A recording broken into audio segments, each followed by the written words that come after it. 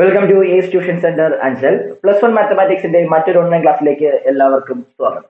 First chapter ആയിട്ടുള്ള set ആയിരുന്നു നമ്മൾ പഠിച്ചുകൊണ്ടിരുന്നത്. ലാസ്റ്റ് ക്ലാസ്സിൽ നമ്മൾ എന്തായിരുന്നു പഠിച്ചത്? നമ്മൾ പഠിച്ചത് intervals as subsets of real numbers ആയിരുന്നു നമ്മൾ ലാസ്റ്റ് ക്ലാസ്സിൽ പഠിച്ച് നിർത്തിയത്. റിയൽ നമ്പേഴ്സിന്റെ സബ്സെറ്റിനെ എഴുതുന്നത് ഇന്റർവെൽ ആക്കിയായിരുന്നു. അതെങ്ങനെയാണെന്നൊക്കെ നമ്മൾ ഡിസ്കസ് ചെയ്യുകയും ഉണ്ടായി. ഇന്ന് നമ്മൾ പഠിക്കുന്ന ഫസ്റ്റ് ടോപ്പിക് എല്ലാവരും ശ്രദ്ധിച്ചിരിക്കുക. അത് പവർ സെറ്റ് ആണ്. എന്താണ് power set? What is A power set? Okay, വളരെ എളുപ്പമുള്ള ടോപ്പിക്, എല്ലാവരും ശ്രദ്ധിച്ചിരിക്കുക. എന്താണ് പവർ സെറ്റ് എന്ന് പറയുന്നതിന് മുന്നേ ഞാനൊരു എക്സാമ്പിൾ വെച്ച് ചെയ്യാൻ പോവുകയാണ്. ഇപ്പോൾ സെറ്റ് എ ഈക്വൽ ടു 1 2 3 എന്ന് വിചാരിക്കുക. സെറ്റ് എ ഈക്വൽ ടു 1 2 3 ആണോ? എന്റെ മക്കളെ, ഈ എ എന്ന് പറയുന്ന സെറ്റിന്റെ സബ്സെറ്റ് എഴുതാൻ ഞാൻ നിങ്ങളോട് പറയാണ്. എ എന്ന് പറയുന്ന ഈ സെറ്റ് 1 2 3യുടെ സബ്സെറ്റ്, ഒരു സെറ്റിന്റെ സബ്സെറ്റ് എഴുതുന്ന എങ്ങനെ അറിയാലോ? എങ്ങനെയായിരുന്നു? ഏതൊരു സെറ്റിന്റെയും സബ്സെറ്റ് ആയിരിക്കും നൾ സെറ്റ്. അതുപോലെ തന്നെ ഇനി ഓരോന്നെടുത്താൽ ആദ്യം 1 മാത്രം, പിന്നെ 2 മാത്രം, പിന്നെ 3 മാത്രം. അതിനുശേഷം രണ്ടെണ്ണം വെച്ച് എടുത്താലോ? 1 2 1 3 2 3. ഇനി 3 കൂടെ ചേർത്തെടുത്താൽ 1 2 3. എത്രണ്ണമായി നോക്കൂ? 1 2 3 4 5 6 7 8 കറക്റ്റ്. 3 എലമെന്റ് ഉണ്ടെങ്കിൽ ആകെ എത്ര എലമെന്റ് ആണ്? 2⁻3. 2⁻3 8 എലമെന്റ് ആണ്. വളരെ കറക്റ്റ് ആണ്. അപ്പോൾ പവർ സെറ്റ് ആണ് നമ്മൾ പറഞ്ഞു വന്നത്.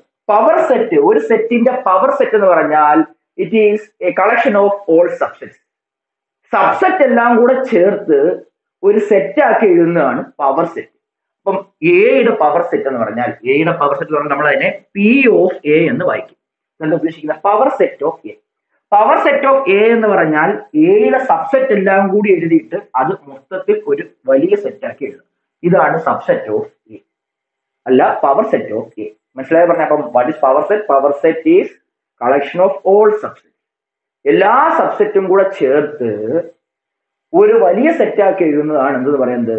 പവർ സെറ്റ് എന്ന് പറയുന്നത്. ഓക്കെ അല്ലേ? കറക്റ്റ്? പ്രശ്നങ്ങളുണ്ടോ? ഇല്ല. നോക്കൂ, മറ്റൊരു example. b equal to a comma b എങ്കിൽ പവർ സെറ്റ് ഓഫ് ബി എന്തായിരിക്കും? പവർ സെറ്റ് ഓഫ് ബി എന്ന് പറഞ്ഞാൽ ഒരു വലിയ സെറ്റിനകത്ത് ഇതിന്റെ എല്ലാം കൂടെ സബ്സെറ്റ് ആദ്യം നൾ സെറ്റ് ഉണ്ടാവും, പിന്നെ ഒരെണ്ണം മാത്രം എ ഉണ്ടാവും, പിന്നെ ബി ഉണ്ടാവും, പിന്നെ രണ്ടും കൂടെ ചേർത്ത് എ ബി ഉണ്ടാവും. നോക്കൂ, ഇതാണ് പവർ സെറ്റ് ഓഫ് ബി. അപ്പൊ പവർ സെറ്റ് ഓഫ് സെറ്റ് എന്ന് പറയുന്നതാണ് ആ സെറ്റിന്റെ സബ്സെറ്റ് എല്ലാം കൂടെ ചേർത്ത് ഒരു സെറ്റ് ആക്കി എഴുതുന്നതാണ് പവർ സെറ്റ് എന്ന് പറയുന്നത്. നിങ്ങൾക്ക് മനസ്സിലായി കാണുമെന്ന് വിചാരിക്കുന്നു. Power set is denoted by power set of A is denoted by P of A. Power set of B is denoted by P of B. അപ്പോൾ ഒരു സെറ്റിനകത്ത് 3 എലമെന്റ് ഉണ്ടെങ്കിൽ അതിന്റെ പവർ സെറ്റിനകത്ത് എത്ര എലമെന്റ് കാണും? എന്റെ മക്കളെ, നമ്പർ ഓഫ് സബ്സെറ്റ് തന്നെയാണ് power സെറ്റിനകത്തുള്ള എലമെന്റിന്റെ എണ്ണം. അങ്ങനെയാണെങ്കിൽ നമ്പർ ഓഫ് എ എന്ന് പറയുന്നത് n ആണെങ്കിൽ, number of power set of A, power സെറ്റിന്റെ അത് എത്ര എലമെന്റ് കാണും? 2n എലമെന്റ് കാണും. ഓർത്തിരിക്കുക. അതെങ്ങനെയാ പറയുന്നത്?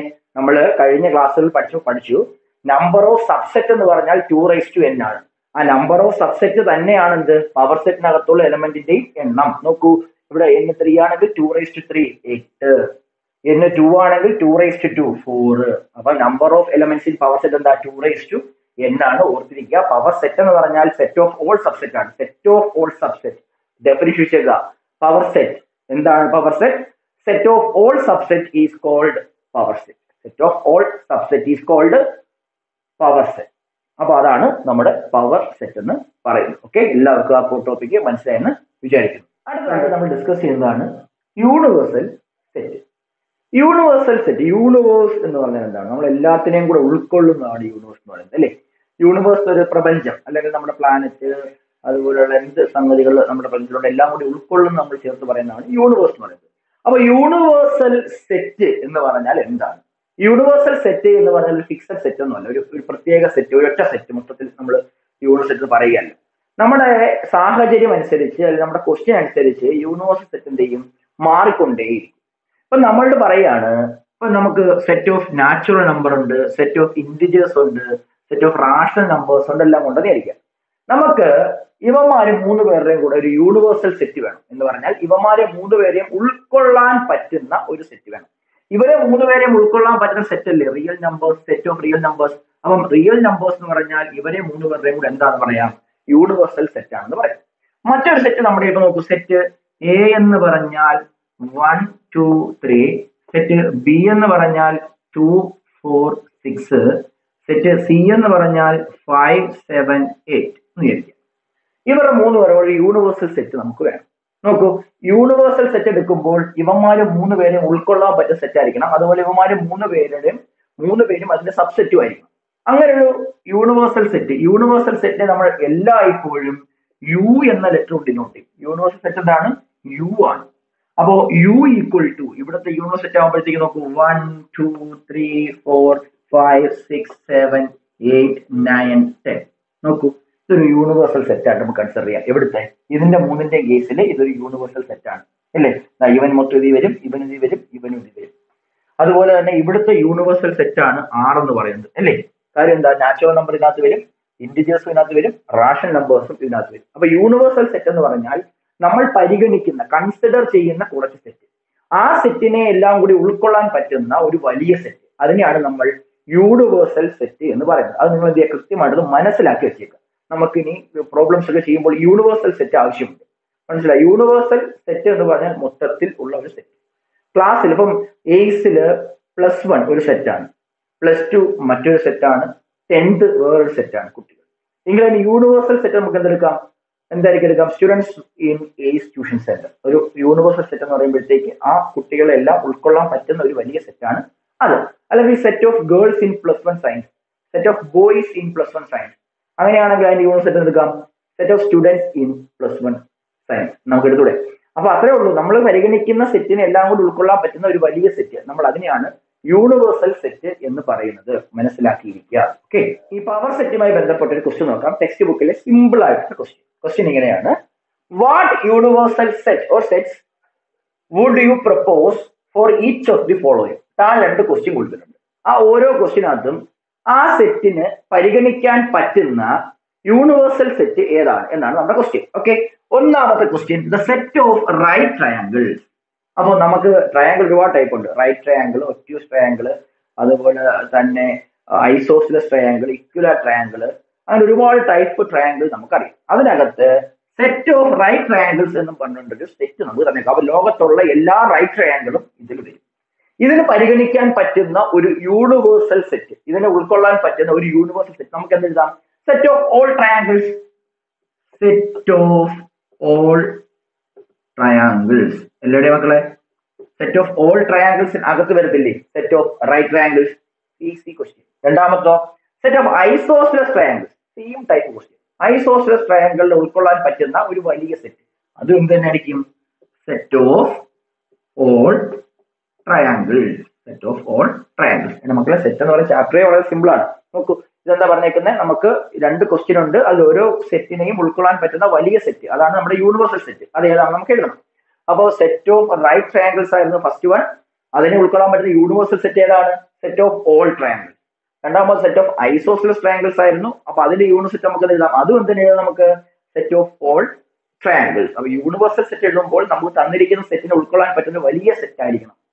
മനസ്സിലാവുണ്ടോ? അപ്പോ നമ്മൾ അങ്ങനെയാണ് ഇവിടെ 2 ക്വസ്റ്റ്യൻ നമ്മളിപ്പോ ആൻസർ ചെയ്തിരിക്കുന്നത്.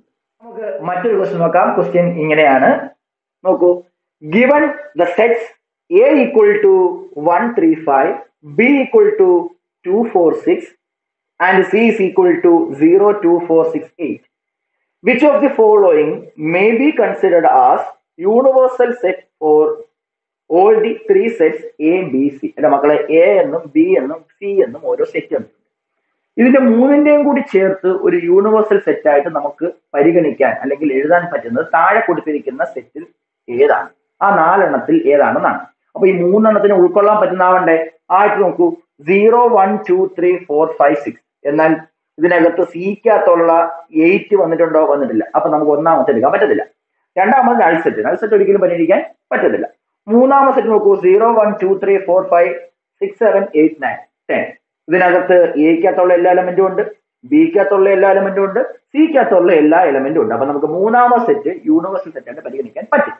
നാലാമത്തെ സെറ്റ് നോക്കൂ 1 2 3 4 5 6 7 8. ഇതിനകത്ത് നമ്മുടെ സെറ്റ് സിക്കകത്തുള്ള 0 വന്നിട്ടുണ്ടോ?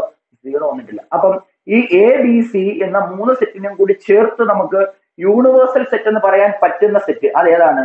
അത് മൂന്നാമത്തെ സെറ്റാണ്. അപ്പൊ ആൻസർ എന്താണ്? ആൻസർ മൂന്നാമത്തെ സെറ്റാണ്. അത് 0 1 2 3 4 5 6 7 8 9 10. അപ്പൊ ഈ മൂന്നാമത്തെ സെറ്റ് എടുത്ത് കഴിഞ്ഞാൽ നമുക്ക് എക്കകത്തും ബിക്കകത്തും സിക്കകത്തും വരുന്ന എല്ലാ എലമെന്റും ഇതിലുണ്ട്. നമുക്ക് അതുകൊണ്ട് തന്നെ ഈ മൂന്നാമത്തെ സെറ്റിനെയാണ് നമുക്ക് ഈ 3 സെറ്റിന്റെ യൂണിവേഴ്സൽ സെറ്റ് ആയിട്ട് നമുക്ക് എടുക്കാൻ സാധിക്കുന്നത്. മനസ്സിലായി കാണുമെന്ന് വിചാരിക്കുന്നു. മറ്റൊരു ക്വസ്റ്റ്യൻ നോക്കാം. ക്വസ്റ്റ്യൻ ഇങ്ങനെയാണ്: A equal to set 2 4 6 8 right power set of A. അപ്പോ എ എന്ന് പറയുന്ന സെറ്റിന്റെ പവർ സെറ്റ് എഴുതണം. അല്ലെ മക്കളെ, പവർ സെറ്റ് എന്ന് പറഞ്ഞാൽ അറിയാം, സബ്സെറ്റ് എല്ലാം കൂടെ ചേർത്ത് ഒരു വലിയ സെറ്റാക്കി എഴുതുന്നതാണ് പവർ സെറ്റ്. ഇവിടെ എത്ര എലമെന്റ് ഉണ്ട്? 4 എലമെന്റ് ഉണ്ട്. 4 എലമെന്റ് ഉണ്ടെങ്കിൽ പവർ സെറ്റിൽ എത്ര എലമെന്റ് വേണം? 2⁴. What is 2⁴? 2⁴ is 16. അപ്പൊ നമ്മൾ എഴുതാൻ പോകുന്ന പവർ സെറ്റിൽ നമുക്ക് 16 എലമെന്റ് കാണും. അത് ഓർത്തോളൂ. ഓക്കെ, അപ്പൊ ഞാൻ എന്താ പവർ സെറ്റ് എഴുതാം? Power set of A equal to, ആദ്യം ഞാൻ നൾ സെറ്റ് എഴുതും. ഇനി നമുക്ക് ഓരോന്നോരോന്ന് എഴുതാം. ഓരോന്ന് പറയുമ്പോഴത്തേക്ക് ആദ്യം 2 4 6 8. അപ്പൊ ഓരോന്ന്. ഇനി നമുക്ക് രണ്ടെണ്ണം വെച്ച് എഴുതാം. രണ്ടെണ്ണം വെച്ച് നമുക്ക് 2 സെറ്റ് 2 4 2 6 2 8. അത് രണ്ടെണ്ണം വെച്ച് 2 4 2 6 2 8. അപ്പൊ രണ്ടെണ്ണം വെച്ച് 2 തുടങ്ങുന്ന എഴുതി. ഇനി രണ്ടെണ്ണം വെച്ച് 4 സ്റ്റാർട്ട് ചെയ്യുന്നത്. ഇനി 4 2 നോക്കണ്ട. 2 4 4 2 ഒരുപോലെ, അത് നോക്കേണ്ട ആവശ്യമില്ല. 4 6 4 8. അപ്പോ 4 6 4 8. അപ്പം 4 കഴിഞ്ഞു. ഇനി അപ്പോൾ നോക്കാം 6 8 6 8. അപ്പൊ രണ്ടെണ്ണം വെച്ചുള്ളത് കഴിഞ്ഞു. രണ്ടെണ്ണം വെച്ച് എങ്ങനെ എടുക്കുന്നത്? 2 4 2 6 2 8 4 6 4 8 6 8. അത്രയും കഴിഞ്ഞു. ഇനി മൂന്നെണ്ണം വെച്ച് എങ്ങനെ? 2 4 6 ഓർഡർ നോക്കാം. 2 4 6. ഇനി 6 2 4 8 2 4 8. അപ്പം 2 4 സ്റ്റാർട്ട് ചെയ്യുന്നത്. ഇനി നമുക്ക് 2 6 8 എഴുതിക്കൂടെ? 2 6 8.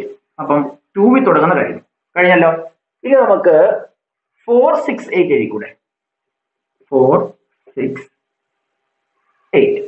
അപ്പം 2 4 6 എഴുതി, 2 4 8 എഴുതി, അതിനുശേഷം 2 6 8 എഴുതി, ലാസ്റ്റ് 4 6 8 എഴുതി. ഇനി 4 എണ്ണം കൂടെ ചേർത്ത് ഏതാ?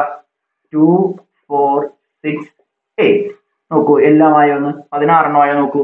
1 2 3 4 5 6 7 8 9 10 11 12 13 14 15 16 എണ്ണം ആയി അല്ലേ? എങ്ങനെ എഴുതുന്ന? ആദ്യം നൾ സെറ്റ്, പിന്നെ ഓരോന്ന് വെച്ച്, പിന്നെ രണ്ടെണ്ണം വെച്ച്, പിന്നെ മൂന്നെണ്ണം വെച്ച്, ലാസ്റ്റ് എല്ലാം കൂടെ ചേർത്ത് 4 എണ്ണത്തിന്റെ സെറ്റ്. അപ്പൊ നമ്മൾ പവർ സെറ്റ് എഴുതിയിരിക്കുകയാണ്. എത്ര എലമെന്റ് ഉണ്ട്? 16 എലമെന്റ് ഉണ്ട്. അപ്പോ ഇങ്ങനെയാണ് നമ്മൾ ഒരു സെറ്റിന്റെ പവർ സെറ്റ് എഴുതുന്നത്. എല്ലാവർക്കും മനസ്സിലായെന്ന് വിചാരിക്കുന്നു. നമ്മൾ ഇന്ന് യൂണിവേഴ്സൽ സെറ്റും പവർ സെറ്റുമാണ് പഠിച്ചത്. അതുമായി ബന്ധപ്പെട്ട കുറച്ച് ക്വസ്റ്റ്യനും ചെയ്തു. വളരെ കുറച്ച് ടോപ്പിക്കേ നമ്മളിത് പഠിച്ചിട്ടുള്ളൂ. നമുക്ക് ഇന്ന് ഇവിടെ അവസാനിപ്പിക്കാം. കാരണം നമുക്ക് ഇനി എടുക്കാനുള്ള പുതിയ ടോപ്പിക്കാണ്, ഇമ്പോർട്ടന്റ് ടോപ്പിക്സ് ആണ്. ഓപ്പറേഷൻസ് ഓൺ സെറ്റ്സ് ആണ് നമുക്ക് ഇനി അടുത്തായിട്ട് പഠിക്കാനുള്ളത്. നമ്മളെ ഇമ്പോർട്ടന്റ് ടോപ്പിക്ക് നമ്മൾ അടുത്ത ക്ലാസ്സിൽ പഠിക്കും. അപ്പൊ ഇന്ന് പഠിപ്പിച്ച കാര്യങ്ങൾ എല്ലാവരും എന്ത് ചെയ്യുക? കൃത്യമായിട്ട് അങ്ങ് പഠിക്കുക. നമുക്ക് അടുത്ത ക്ലാസ്സിൽ വീണ്ടും കാണാം. എല്ലാവർക്കും